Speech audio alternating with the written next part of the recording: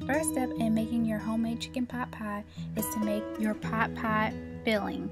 And I made my pot pie filling off camera, but I'll let you know the ingredients I used. 2 cans of cream of chicken, 2 cans of mixed vegetables, 2 cans of French style green beans or any kind of green beans you want, 2 cans of corn, peel and dice 5 white potatoes.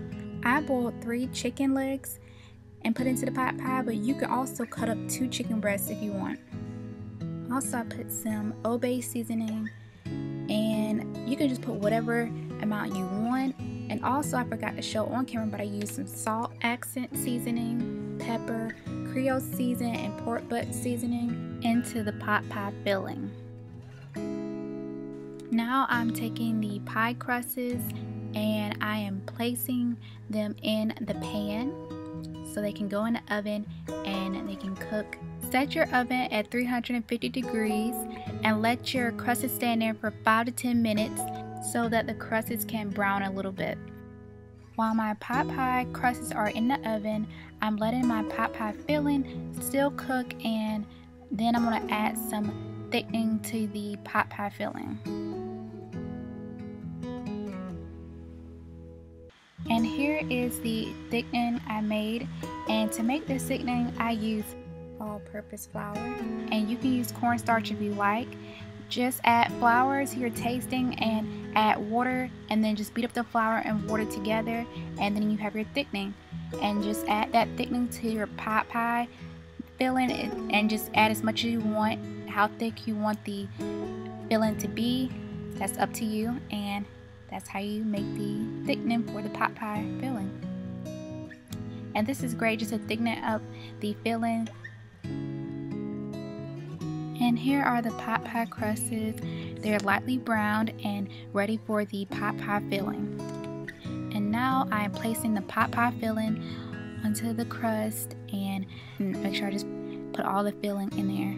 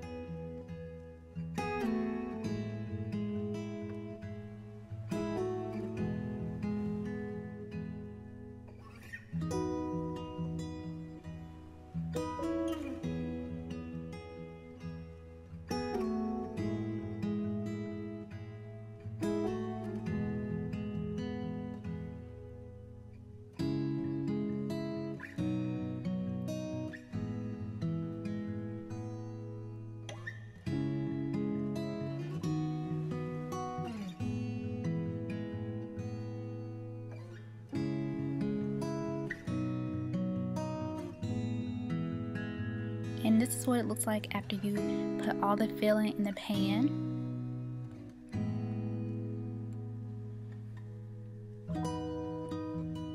And now it's time to top off the pie filling. I took some pot pie crusts and broke them apart. You can leave them whole if you want to, but I just broke them apart in pieces and just placed them on the top. And now it's time to place the pot pie into the oven. Place the pot pie in the oven on 350 degrees, and whenever you take the pot pie out the oven, lightly butter the top crust of the pot pie.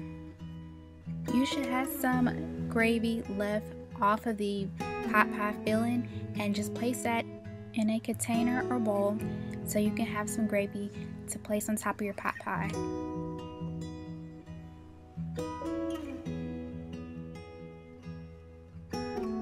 And here is your homemade chicken pot pie. It looks so good and it was so delicious. And I definitely recommend you all try out this recipe. It's always been like my favorite meals. Having chicken pot pie is so great. And now let's eat.